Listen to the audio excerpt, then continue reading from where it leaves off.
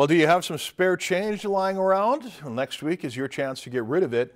Affinity Plus Federal Credit Union will be hosting a drive-through donation event next Friday for you to donate any loose change, which will support local food banks in the community.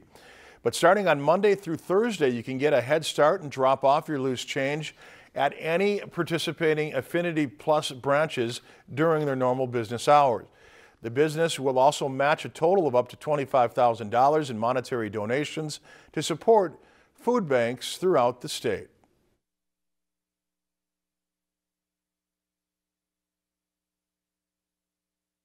And every dollar that's donated is equivalent to 3 meals. And so our collective goal across the organization is to raise $10,000 over the course of the next week. But Affinity Plus will match all the way up to $25,000. And that would be 75,000 meals from our match alone, which is pretty significant.